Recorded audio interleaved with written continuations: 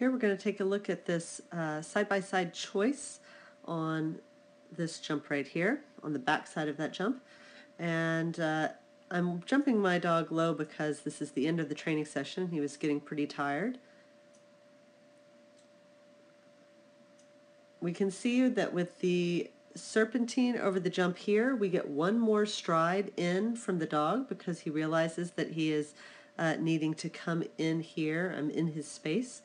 And on this side over here, where we're going to the outside, he's able to stay in extension. Of course, he has further to go. So as we scroll through here, we can still see that the effort required to make this little going through the gap here, it takes some time versus being able to stay in extension and then turn.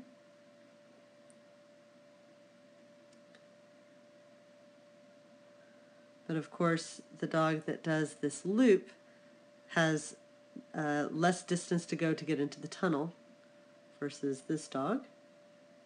But what we're going to find is it's going to be nearly identical for this dog at this height. So maybe on the order of a couple of hundredths of a second difference, but pretty much identical. Now we're going to take a look at a dog that's jumping 26 inches and with some slightly different handling.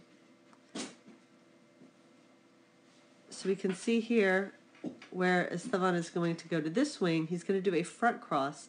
He's going to try to get out of her way and still keep her in extension. And I think he does.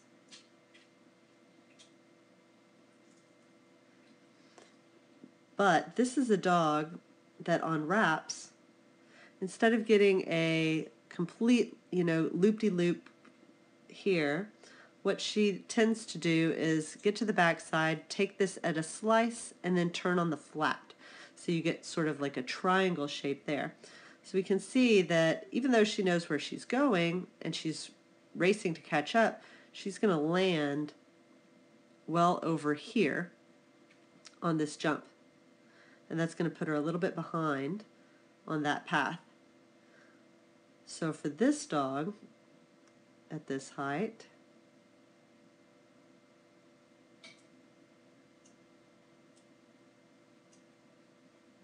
we're looking at maybe a third of a second difference.